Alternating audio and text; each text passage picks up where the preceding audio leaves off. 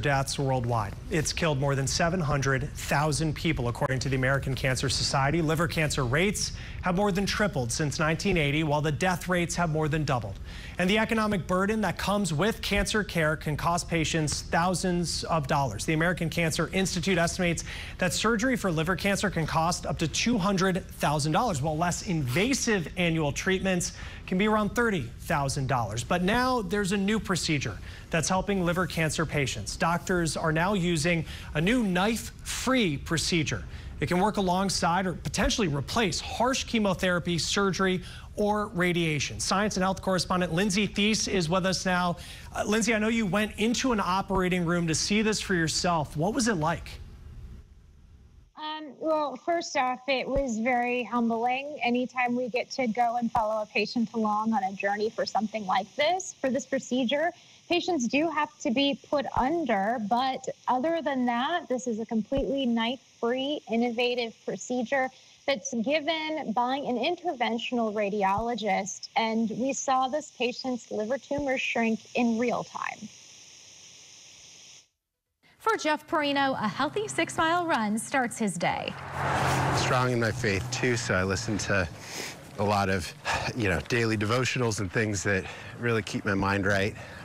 This jog, a big step. 5 days prior, Perino was here. Doctors diagnosed him with stage 4 liver cancer in fall 2023. It spread to his renal glands, and they found tumors in his liver, too. I think more than 10. Sometimes we stop counting, unfortunately, when it's a lot. When I was first diagnosed, I got a lot of people, when they'd talk to me, they'd kind of look at me and they'd be like, I could sense that they were looking at me as if I was dying. And I was like, no, that's not the angle we're taking here.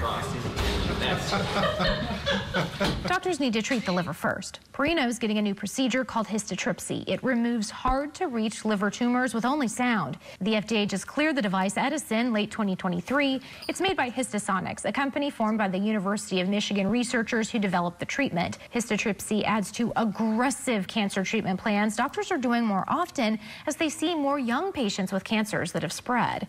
Dr. Kevin Burton shows us Perino's MRI scans. This is in the right liver, and this is one of the ones we're targeting today. This lesion can't be removed with surgery, so we're going after it. Going after it works like this. Ultrasound allows Dr. Burns to see Perino's 3-centimeter liver tumor as it slowly moves around little by little. Ultrasound waves hit the diseased tissues in this red target. It creates microbubbles inside, and those bubbles then collapse and make the mass break apart. It kills the tumor cells, and the immune system cleans up what's left. We've had some ablations that are as short as like 3 minutes, and some take an hour. And so now you can kind of see there's little white bubbles forming there, and those are the histotripsy bubbles that are killing the tumor. The histotripsy keeps healthy tissue intact, and early studies show it also trains the immune system to target other cancer cells elsewhere. Hopefully it will give him a systemic response, will help him fight the cancer in his body. Nonetheless, I'm gonna